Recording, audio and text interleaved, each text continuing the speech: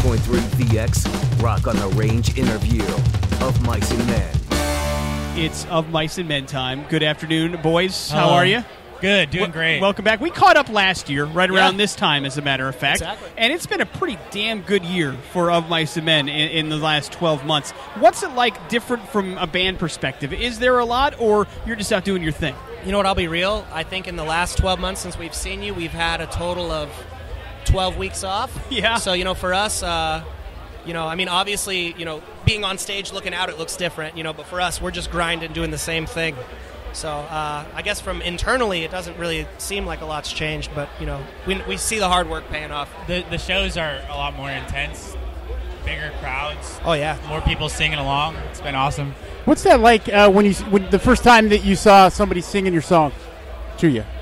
It's crazy. I mean, I think everybody who writes music, who writes lyrics, who writes anything like that, does it somewhat for the crowd, but somewhat for themselves, And I think for me to be on that stage, to be singing a song like Feels Like Forever, and to see people singing it back, it makes me feel like, maybe I'm not alone. Maybe what I've struck is something that's universal, and I think as much as it's cool for fans, to say like they get a lot from our music, we get a lot from seeing them connect with it. Yeah. And you guys have been around for a long time, and you've been doing this stuff for a while now. But it's just kind of been new as far as the world of radio kind of getting involved in Of Mice and Men. Is it appreciated from your standpoint, or is it like, hey, about time, dicks? Thanks a lot. No, 100%.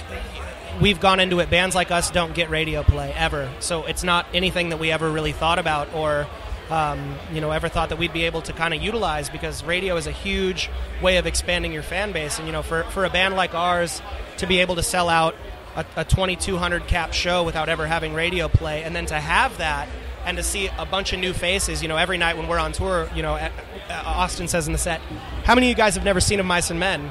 And half the crowd raises their hand. And, we know that that's because of things like that. So it's, we want our music to reach everybody, and radio is a huge way of doing it. So thank you guys, especially for supporting what we do. It's about our industry kind of catching up, because it's not like you guys have changed much since you started. You're still doing your thing, and you're doing it your way. It's just, it's kind of moved this way towards what you guys are doing, which has to feel good as well, that sometimes it's catching up. It just takes us a little while sometimes. Yeah. But it's also something that we don't consciously think about it. Right. But I mean, rock and roll is still alive and well. It's just taken a new shape. Sure. We need to get you guys out west more. Oh, yeah. Well, we're headed out that way soon. I know, but Boise, it's just like you're right there. But we haven't seen I think a Warped Tour might have been the last time at a Mice and Men show was in our backyard. But we got to make that happen, man. We got to make that happen. Before that, I think we headlined a year before that Warped Tour in Boise. Yeah. What's the name of the venue? Probably the Big Easy or the Knitting Factory at the time. I think it was the Knitting Factory. Knitting Factory? Yeah. Okay.